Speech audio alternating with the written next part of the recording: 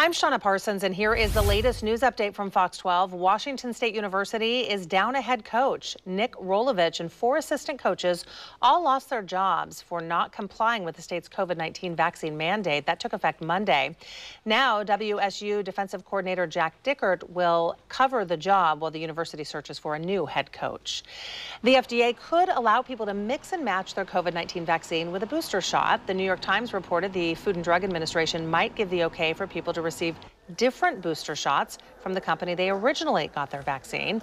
A recent study revealed that any combination is safe and proven to boost immunity. Now here's Fox 12's Andy Carson with a look at the forecast. We'll be looking at mostly sunny to partly cloudy skies today, warming up to 68 degrees. Tomorrow's high 62 with several rain showers going through the day. Starts off dry Thursday, but then showers arrive in the afternoon to evening. 65 the high 60 with several showers on Friday. A very wet weekend, even a chance of thunderstorms on Sunday. Highs in the mid-50s. Showers continue Monday with a high of 52. Shauna? Thank you, Andy. For news and weather updates anytime, just download the Fox 12 app on your phone or tablet, or you can check out our YouTube channel at youtube.com/Fox12.